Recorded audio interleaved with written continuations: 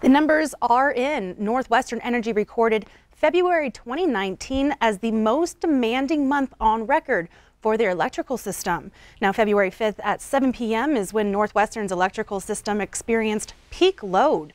Temperatures and billings that day ranged from 1 to 6 degrees below zero. From the start of 2019 through March 10th, they recorded a 53% increase in heating days when compared to the same time period last year. A heating day being any day where temperatures dip below 65 degrees. An important source of energy keeping the lights on across Montana this winter was the coal strip power plants. And it was really a challenge for us that day because it was 7 o'clock at night. We had no solar because it was 7 o'clock at night on a winter night. We had, the wind was only producing 3 megawatts at that time. And remember, our load was 1,900.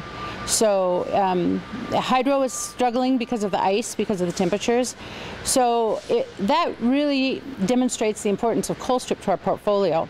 The difference in the demand and what we had in our portfolio, we had to buy on the market at that time, which was running on average during the month of February of about $93 a megawatt.